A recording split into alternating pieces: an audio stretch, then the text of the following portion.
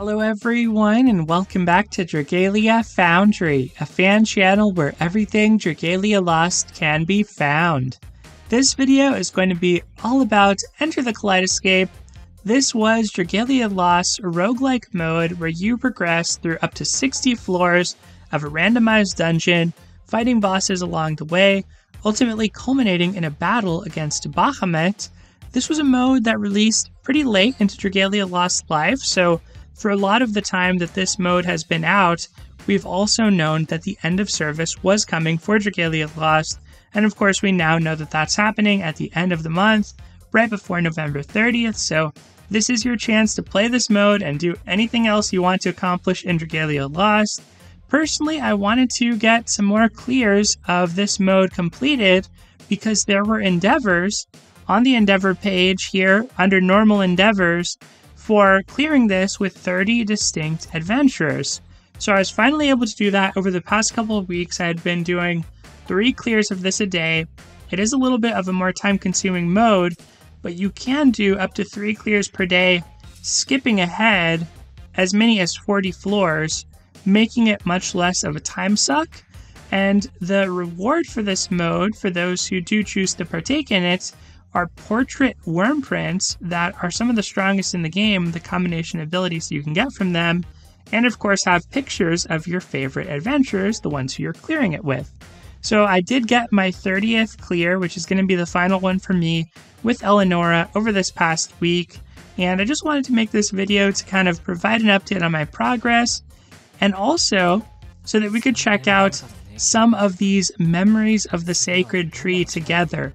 Haven't read all of these, even though they're all unlocked here, so wanted to do that with y'all, especially since I know not everybody's going to finish this content, so I thought this would be a good way to preserve this and share this with those who did not unlock all of these story snippets, which are also gated behind clearing this mode with a certain number of characters. So that's the plan for today. I'm going to start off with sharing the characters that I completed this mode with, and also just a little bit on some of the mechanics of the mode itself. So the first thing I want to start off with is the Fafnir upgrades.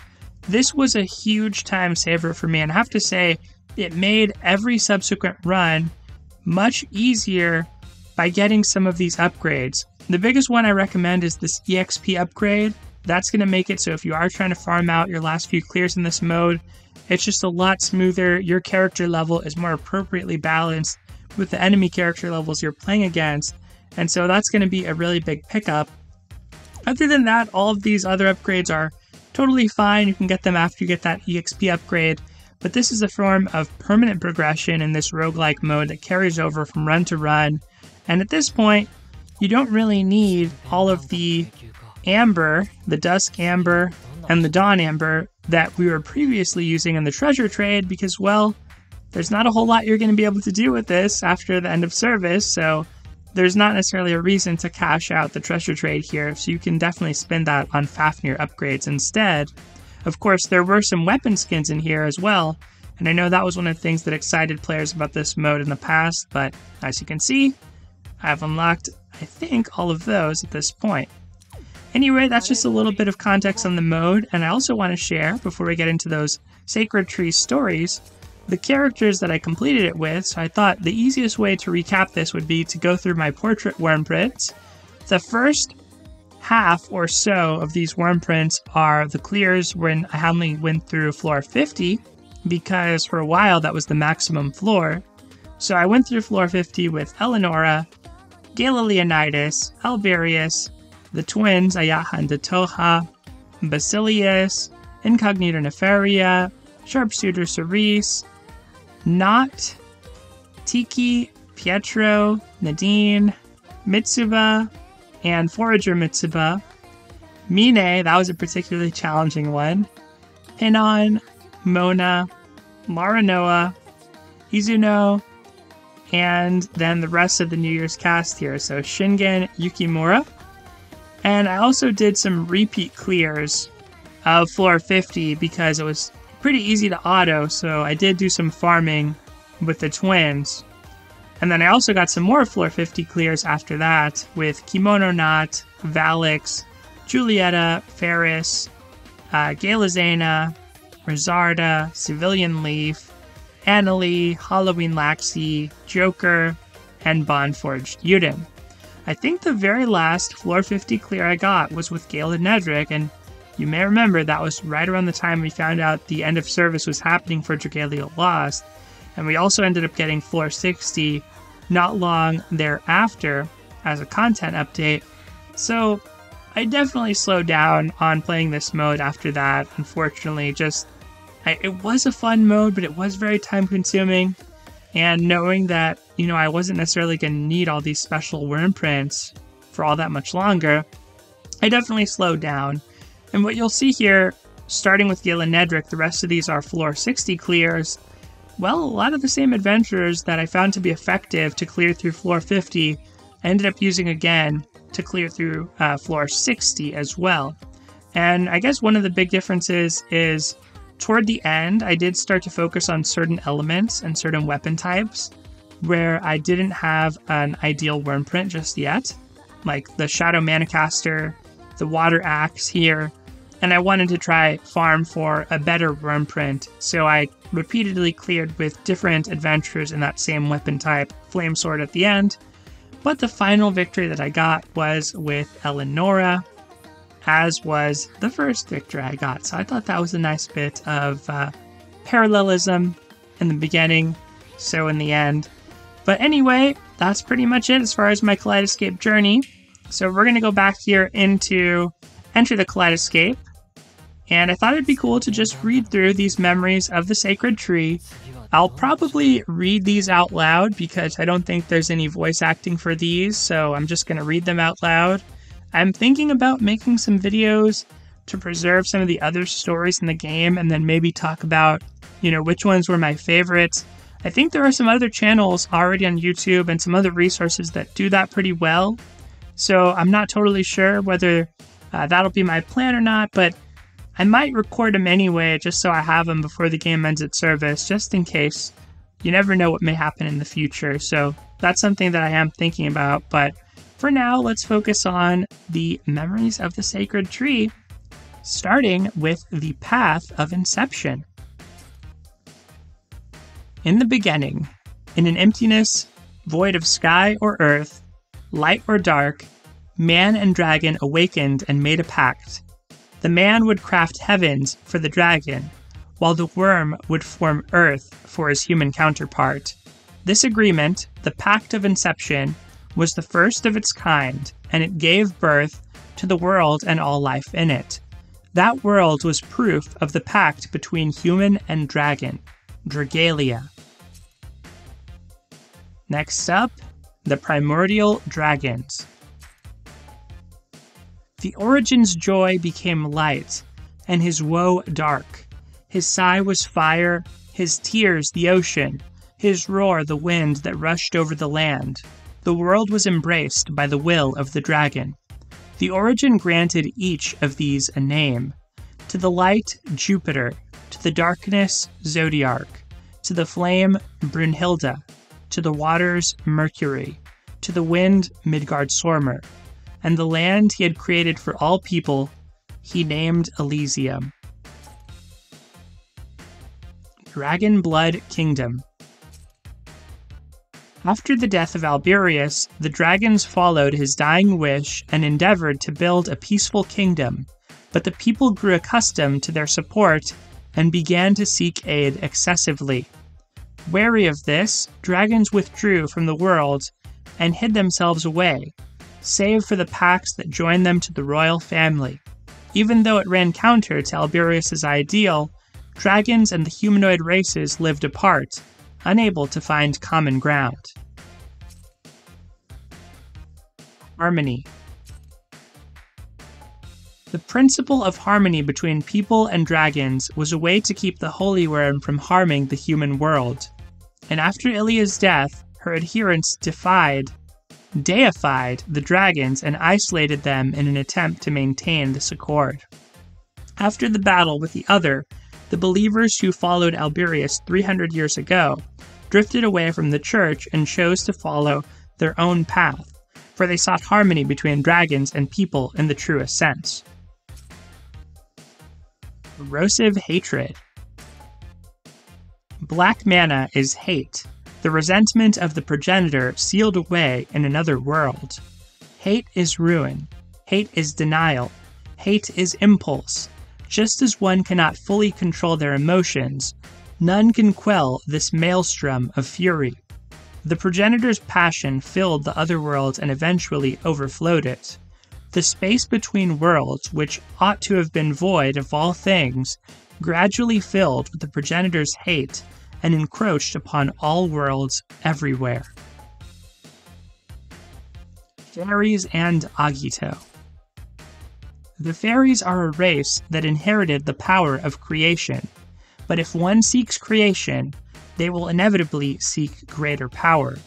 So it was that the fairies reached out for black mana and used it to form 5 terrible beasts. These beasts were called Agito, and initially they were the fairies' hope. But the black mana became too much for them, so they sealed the power into masks and locked them away as the most forbidden of Fairy Kingdom treasures. Dragon Blood and Fragments of the Mark. When the primal marks of Elysium and Ilia clashed, the impact of it sent a torrent of power flooding out, fragments of the mark. This torrent rained down upon the world and pierced through the people. Most of those pierced could not endure the power and were annihilated. However, some among them survived and gained the ability to parlay between people and dragons. Thus was the beginning of Dragon Blood.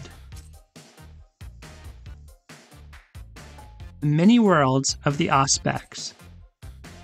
In many of the varied worlds of possibility, the 7th Scion surrenders his body to the other in order to save his sister. Having then obtained Dragon Blood, the other lets his hate run rampant and overruns the whole of the world. The Scion's sister seeks a Dawn Shard that she might change fate. In some worlds, she falls before reaching it. In others, she dies at the hand of the other. That an Auspex from another world is here is nothing short of a miracle. Shogun of Hinamoto. After Amaterasu devastated Hinamoto in the War of Earth and Heaven, she swore to never again act upon this land. But war raged on, and touched by the ardor of a young warrior, she chose to wield her strength anew. With her power, the young man united the nation, but he did not wish to be king. Instead, he became a warrior who would protect its true monarch, Amaterasu.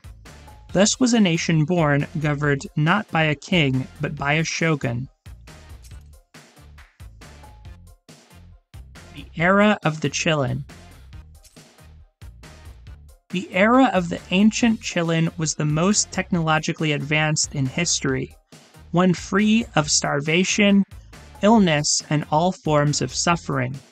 But once happiness was assured, people began to focus more on others' joy than their own. Soon, they could not accept others being even a tiny bit happier than they were. Neighbor battles neighbor, and soon these small conflicts ignited a flame that scorched all in its path, consigning nearly all Chillin to the dustbin of history. Those of the Sea.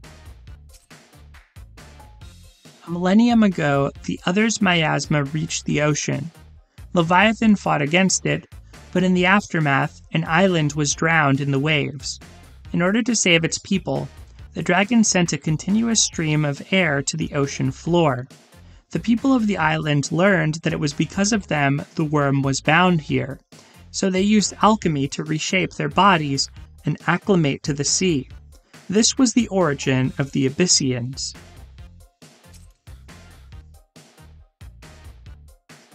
Sandreach Eternal.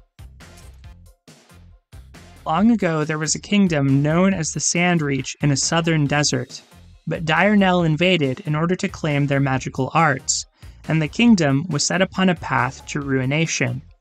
With her kingdom on the verge of collapse, the queen told her people thus, "Live freely, For wherever this kingdom's people are, that is where it lives on. Her people held to her words, and 300 years later, the Sandreach Kingdom still exists all across the world. From automaton to android. Over a millennium ago, an android slipped into this world from another. This being was far more advanced than anything in the new world, and its engineers were fascinated. They soon set about making their own copies of it, creations which came to be known as automatons. Over time, people learned to use automatons for the purpose of war, and it did not take long for them to be renamed as combat androids. Demons of Possibility.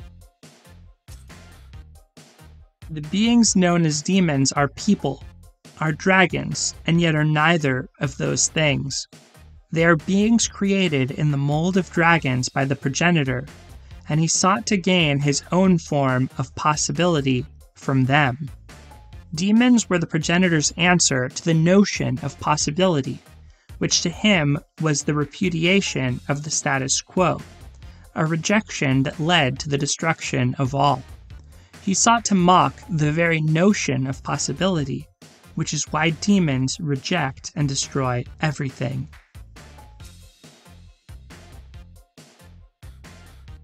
The Archangel Metatron. The demons were born out of the progenitor's scorn for the possibility extolled by the dragons, but there was one among them who dissented and split from her fellows so she might fight for a world of possibility. The Archangel Metatron. Metatron was the first angel. She fought for possibility, but her desire was to create new things and watch them grow. Her actions were still a denial of the status quo. Her essence as a demon remained.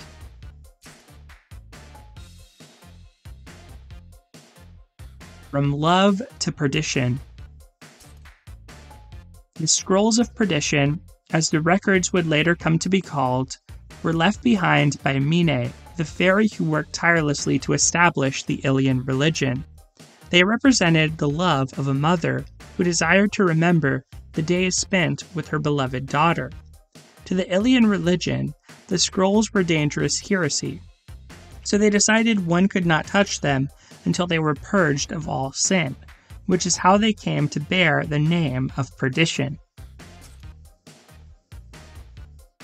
Born of Piety.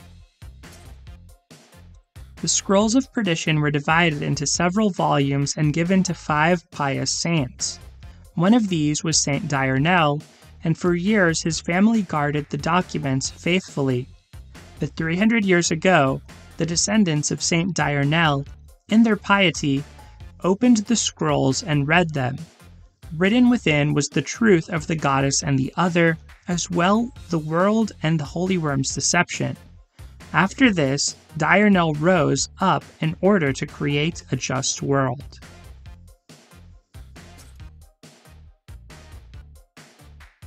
Tree of Memory. One of the things wrought by the origin was the original fairy. She had inherited more of the power of creation than any other, and lamented the conflict between creators more than any other, and because of this, she was moved to preserve her memories for all time. Realizing her body had reached its limit, she transformed herself into a form that could survive through the ages.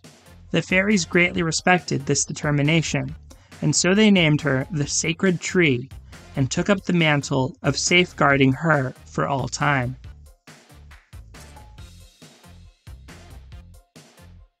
Vessel of Memory. The Halidom is a place of many mysteries. Not even Alberius, who used it as a base in the war against Diurnel 300 years ago, knew who built it or for what purpose, and little wonder seeing as the castle simply appeared out of thin air hundreds of years prior. The sacred tree kept its vigil and held the memory of the world for many, many years, but after all that time, it was approaching its limit. And so a fairy chosen by the tree changed into a kind of receptacle for storing the memories of the world. Its form was a strong vessel which would last through the war, the Halidom.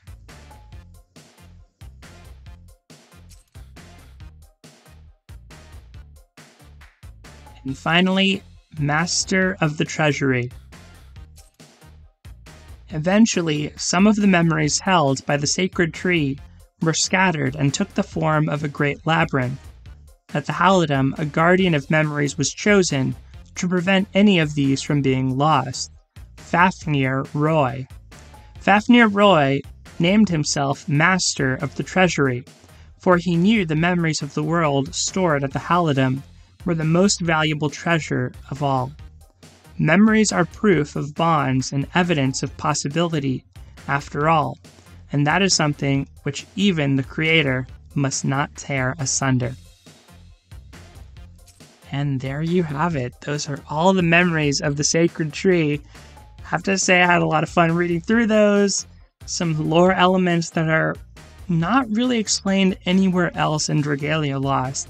Some references to ancient cultures and unique peoples of the world like the Abyssians, the Sandreach Kingdom, the androids, even Metatron is mentioned here, and we kind of find out, I don't think this is present anywhere else, that the sacred tree is actually a fairy, and so, in some sense, is the Halidom as another vessel of memory when the tree seemed like it might be under siege or limited in its ability to preserve the memories of the world during the war 300 years ago.